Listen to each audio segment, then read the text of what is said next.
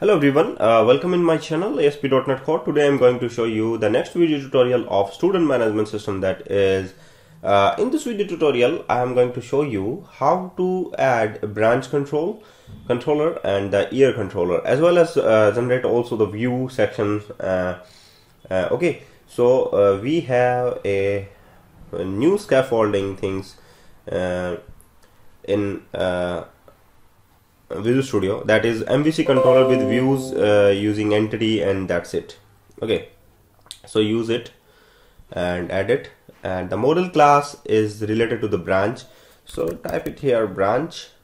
Yeah, and that DB context is application DB context, so you can add it. So this is the simple thing. You can use the CURD operations when that branch is not related to other things, so you can use the scaffolding and all things are there. Okay, yeah, now also the view of the branches is there. Okay, so now the same thing we can do for the year controller. So the new controller and the model class is year. Okay, now add it.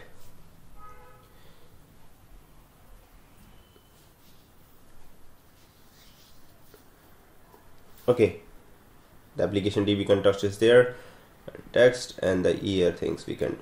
So guys, this is here we have a account admin controller, branches, home controller, teacher controller, year controller. The last thing we can do, the new thing we can apply in my project, that is course controller.